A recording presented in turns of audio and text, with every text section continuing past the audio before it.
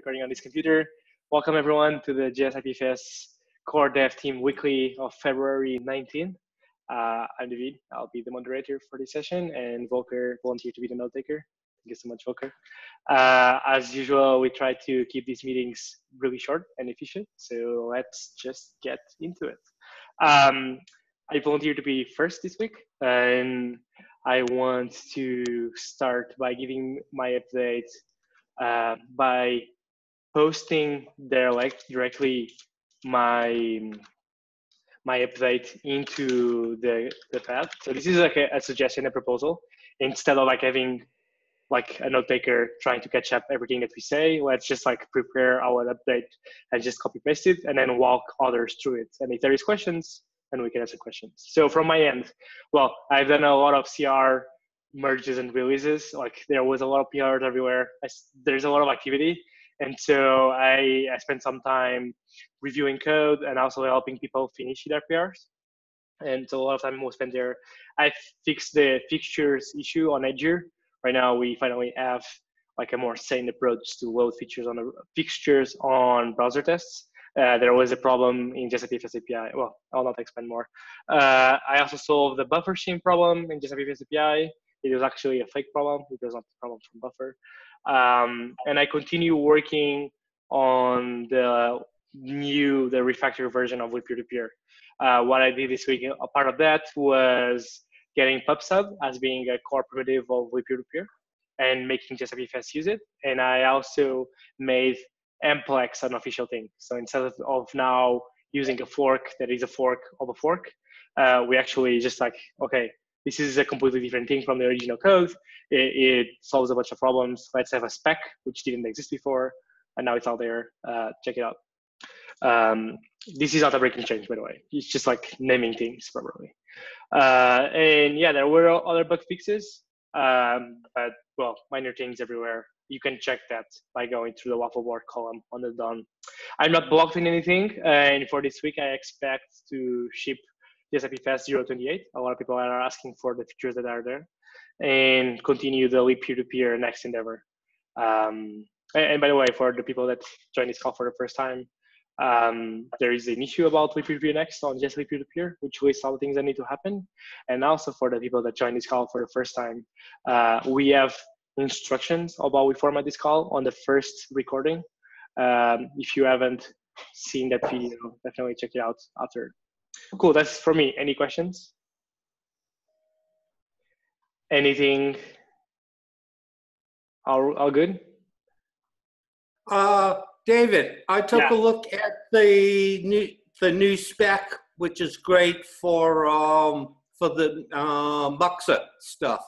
I had a few comments on a couple of the algorithms are wrong that you wrote. Interesting. Okay. So I definitely saw your comments and I replied to a bunch of them. Maybe you have more. Oh, I haven't seen them yet. I just woke up at 6 in the morning. Oh, so you mean algorithms or just the formatting? Oh, the three things on how to decode the bits is wrong. It has wrong names in it. Wrong names. Okay. I was wondering if you were claiming that how the multiplex works. No, not at all. Got it. The documentation is wrong. Yeah, exactly. Yeah, thank you so much for reviewing. I replied to the comments directly. And good morning. Sorry for making you because I'm trying to get C# talking all the P2P protocols, which is why I was looking at it. Sweet, awesome. Let me know if you. Okay, so do you want to go next and just talk about the things that you have done, what your approach and what? Yeah. Okay, I spent last week and the week before looking at graceful stopping on Windows. I think I have it all implemented, just waiting for the release, which has some problems with the IPS daemon. It needs the graceful stuff to get all the tests working. So, as typical, waiting for one project to be released before we can continue with another one. Also, I have a PR open up on the daemon to make things faster. instead of spawning the sub-commandant 3 times and processes all over the place, just use one process. That's blocked until we get this other stuff going. Okay. Okay. And you queried MDNS. I found one issue with the other vendor's package, multicast DNS on restart. I've submitted when a new network interface connection pops up, we don't detect it, which we should. So I submitted it a few days ago. I'm waiting to get an update from them. All right. Yeah. Are you blocked on anything? Oh, well, basically just waiting for the new release of js-ipfs, because that graceful stop stuff is also stopping that big 1103, which is Victor's thing on trying to get it all working on Jenkins. We need that. Interesting. So is that the case, Victor? Like we cannot have that? Well, I don't think it's blocked. Currently, we're skipping those tests, which might actually be the case why we have the problem with removing the directory. I just saw Richard's comment that it might be that the daemon is not stopped properly, so the blocks cannot be removed, and that's why the test is failing. We should look into that after the call. So that's why I changed it to improc, the bit swap test. That's why I changed it to improc daemons. Mm-hmm. So avoid the problem on Node, but that caused the problem on the browser that you found. Yeah, and the test was literally testing in browser nodes to an external daemon, and so we need to have that way. Okay, cool. So we can skip the tests to get the release done, and then we can then update ipfs to use shutdown instead, and then do another patch release on js-ipfs with those tests enabled. Cool. Thank you so much. On multicast DNS, so you found the issue, graceful stopping. Yeah, I don't have any other questions. Any questions for Richard from anyone else? Sounds good. Okay, cool. Peter, do you want to go next? Sure thing. I'm gonna share my screen because I also have something to share. Oh. Can you see the Zoom now? Yeah, I can see lines, diagonal lines. You cannot see actually something. Now we see something. We see the crypt path. Okay, then it's working.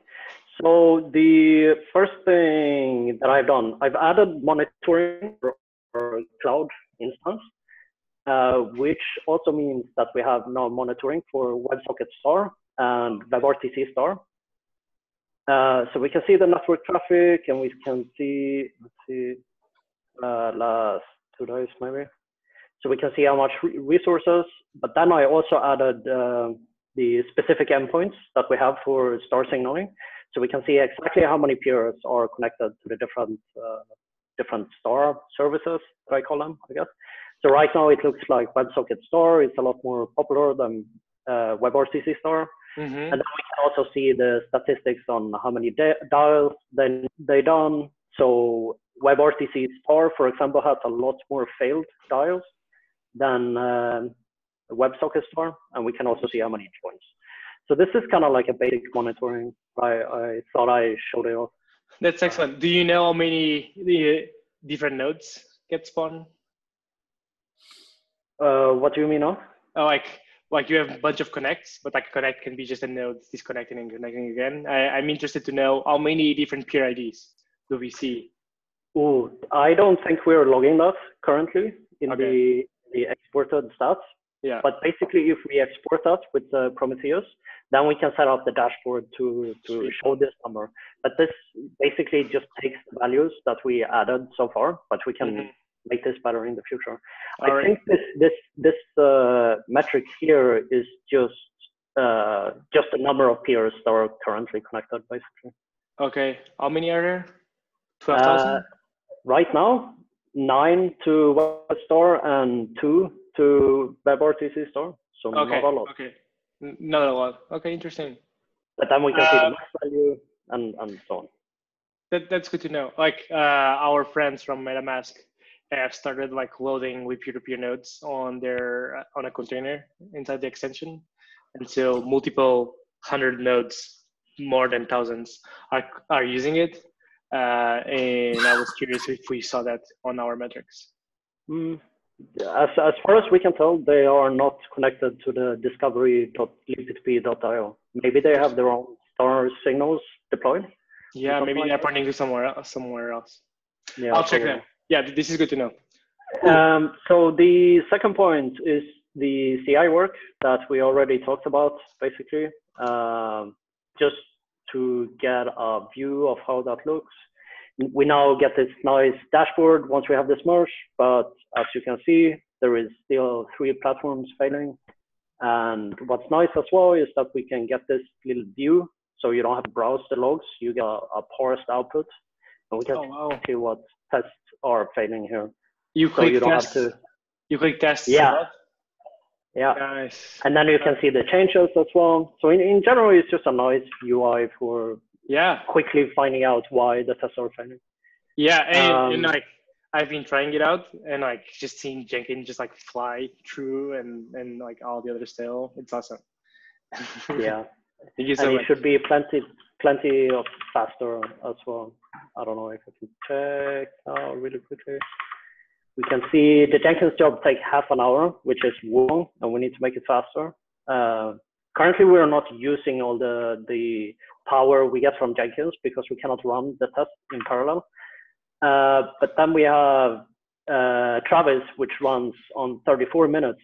So basically, this time is not because we have not powerful machines. It's because we have a bunch of waiting stuff that we are running sequentially. We're basically not using the CPU that we have. Yeah, and that most of that we can shave that in half once we have the private key bits adjusted again. Well, the test has to have better isolation. Like right now, if you run multiple test cases, they will conflict because of ports and connections and bootstrap nodes and stuff like that that we have to fix. Then the last point is stuff I've been working on to kind of like refactor the test. It's kind of to help with the circuit tests, which are becoming very messy very quickly. So the basic idea is to end up with test cases that are very declarative compared to the current very imperative setup style we have of the test. And once this is done, we can start implementing hopefully this elsewhere as well, but be able to change out the daemon factory and then do tests differently than how we're doing them right now. All right, so that is what I've been working on. That's cool. And thank you for showing the demos. Things that you are blocked or that you are planning to do this week? Nothing. Well, I mean, I'm planning to continue with the CI stuff. The CI stuff and the testing DSL. I also have a bunch of other things not related to JavaScript to do. But hopefully, I'm pretty confident we will finish integrating Jenkins into js-ipfs, and then we can basically push all the JavaScript repos should work with Jenkins at that point. And then we can start removing CI services, and that's it. And that also means that we can start testing on Windows again, because we can't use app there because of the 32-bit problem with Go. Mm-hmm. So that'll be really great from my point of view. The plan has always been to remove AppWare and Travis and all the other CI services except Jenkins, because in Jenkins we already have Windows support and OS X and Linux, plus other platforms in the future as well. So I'm afraid like pushing the Go IPFS release faster is not very possible from our side, and AppWare is going to be deprecated for us soon. So I don't think it's worth spending time on that right now. Yeah, and yeah, go ahead, Richard. Sorry, Victor. I agree with you. I think it'll be great having Jenkins because now we can do Windows testing, which has been a big problem. Yeah. Yep. All right, cool. So thank you, Victor, for the update. Volker, do you want to go next?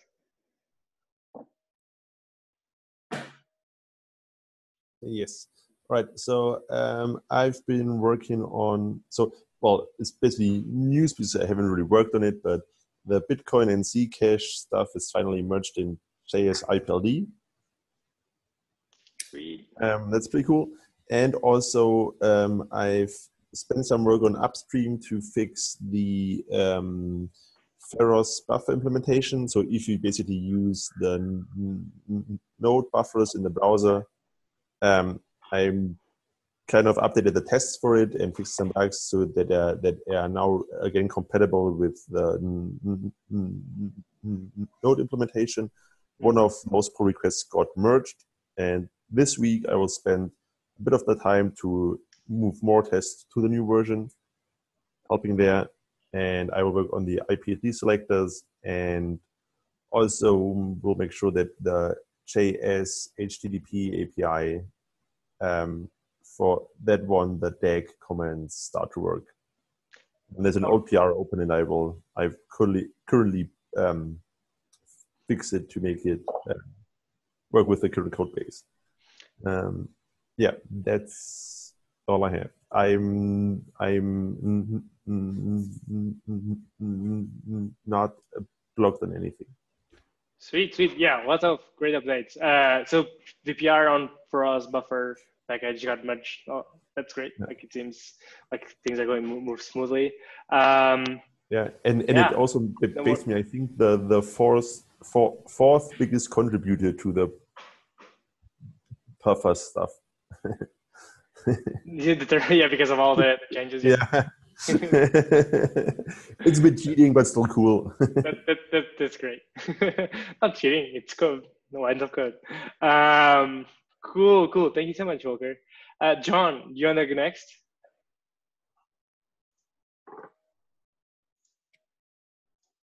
Your mic doesn't work. It's really loud there. Yeah, if you want to type it. If I type, how does this sound? Say it again. Can you guys, is it too loud for you guys to? We can understand you. We can understand you. So I, haven't spent that much time with this week. I've been pretty busy with I'm also trying to figure out how much time I do want to spend on this project. But so some things that did happen were, I think David merged some version flag that I added that showed the repo.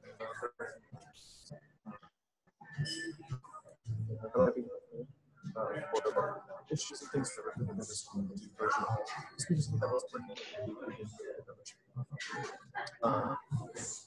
And I also added a PR for adding a recursive LS call. There's two PRs and some repos of PFS API and tests that are related to that, and I will there were some tests that I commented on. They were failing in IPFS API, so just get through those. It is getting the yeah. It seems it's not just for me, John. It's getting harder to understand you. I think like you are putting your mic more and more away. So if you put it closer, it might work better. Try again. Okay, how's that? Yeah, that's better. Okay, so so I have that one pair for adding a recursive list directory, and so this week I've been working on merging that. And previously I thought about working on the speculative path so that you can add things that actually to get there, but the hashes would be, and then I need to figure out, but maybe I could work on something that has a higher priority, and I might be able to look through the welcome board and see what might be interesting. Yeah, exactly. So I can help you like finding those issues that are high priority or things that are also more interesting for you. I believe I answered your question on the js-ipfs API PR like 10 minutes ago, 15 minutes ago. So let me know if that helps you, if that clears, answers your question. Yeah, like as I said, like on the first call, I'm also available. Like just like book my time if you want to do some pair programming one day, or just like go through multiple parts of the stack. to find areas where you want people like to contribute, and we can like discuss multiple issues if you want. Yeah, I'd be interested in that. I also had some questions that were introduced with like the MF, the legal file system versus the non-local names. So And so, I understood that you have some questions about file system, and I missed the rest. Like I didn't understand. yeah, so that might be something that I'd like to talk to you about. I think I understand generally what they're supposed to do, but then when I was looking at code, it kind of contradicted what I was expecting in some places. And I'll make a comment on something else that gets at that. But I can talk to you about that. Yeah, yeah. Okay, so let's like have a chat more about these things, and or just keep opening issues. Those are always welcome.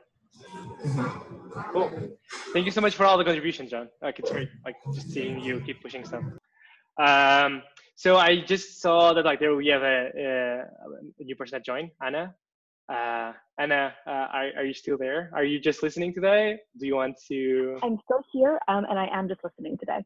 Okay, sounds good. No problem. And welcome. Good to be here. It's great to see you here. Cool. So Machi, are you still around?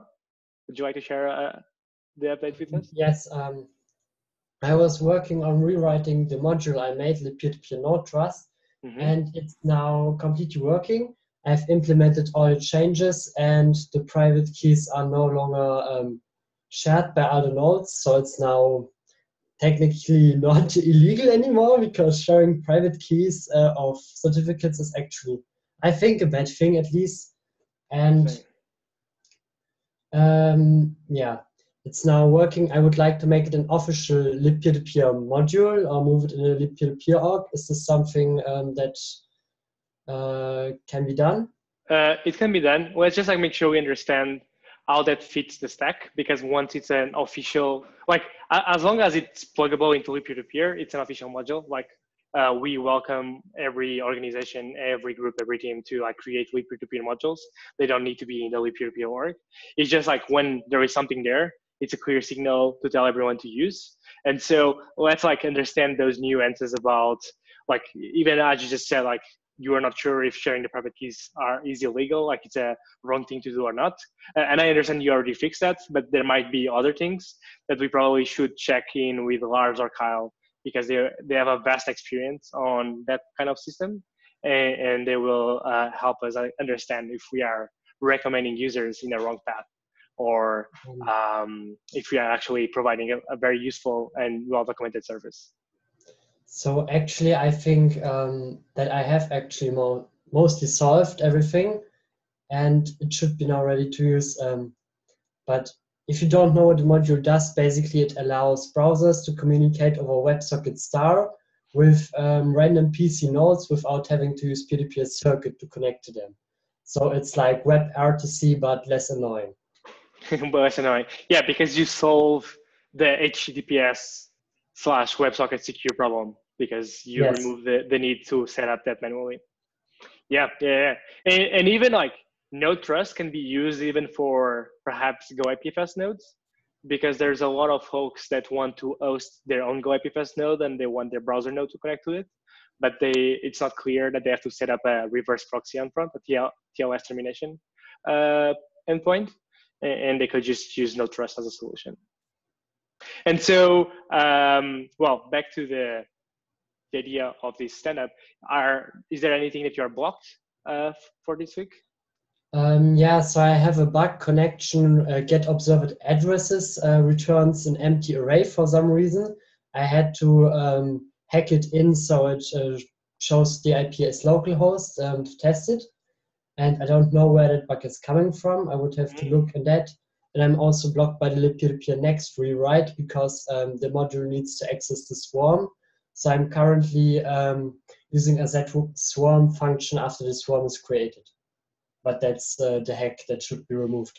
Yeah, I saw your PR. Yeah, like I'm working on it. Like I'll try to unblock you as soon as possible. It's just like a lot of, like the next version is just like a lot of refactoring there. The con dot get observed addresses, like, do you have any test or any issue that I can check out to see if I can help you? So I don't know. I think currently there is nothing to do besides adding tests and maybe testing things more. Yeah, or maybe providing a test server on libpeer.io. That would be great for testing if the DNS works with Protocol Labs servers and stuff. Got it. Okay. Cool.